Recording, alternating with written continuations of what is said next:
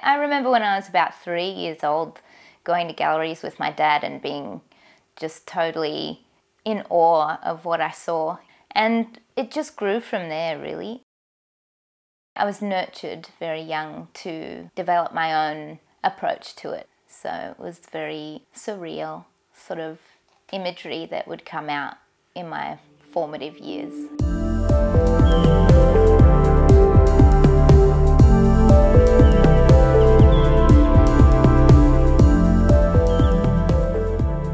My dad's an artist, and I'd be in his studio using all his offcuts, being like, what colour should I use? And he'd always tell me to use whatever I thought.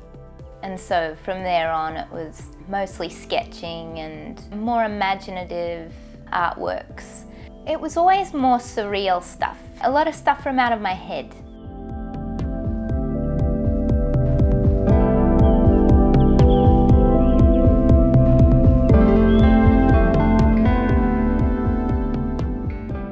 I used to go through magazines and stuff when I was a teenager and started developing an interest for the subcultures. I was always interested in tattooing, but I never at that stage thought that it could be a career, really. It was just something I was really intrigued by.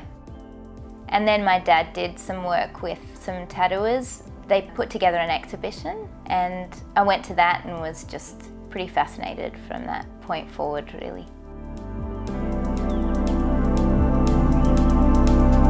Between what is said and what's unsaid.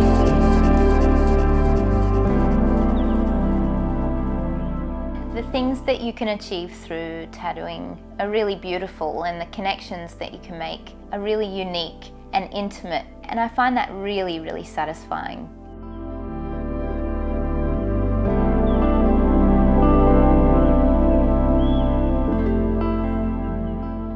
Most of the time you create quite a bond because it is a very intimate experience, and so they're putting a lot of trust in you.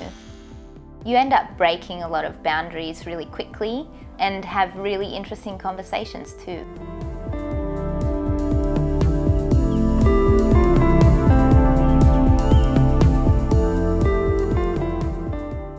When people get really emotional when it's finished, I feel like they're my proudest moments in tattooing. If people can feel that, can look at it and feel it, then that's when I feel like I've achieved something, because that's always what I kind of was attracted to when I looked at artwork and when I looked at tattooing.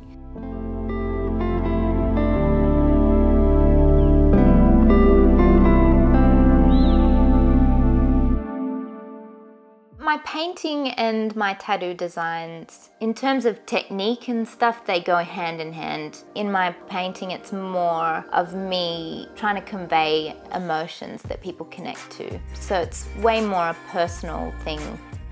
But then I like to sort of overlap that with something that people find a bit more relatable, something that they'd like to have on their skin, you know. So it's great. It's kind of like they swim in between each other.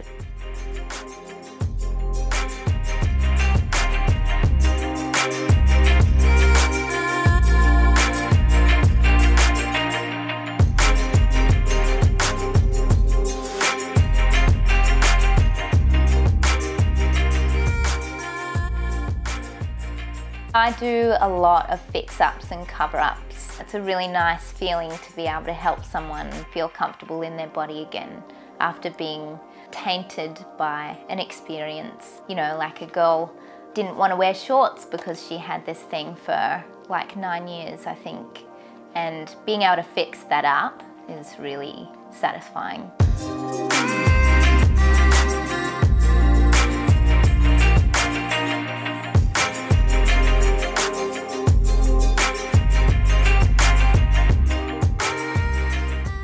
I come into it from a more artistic background.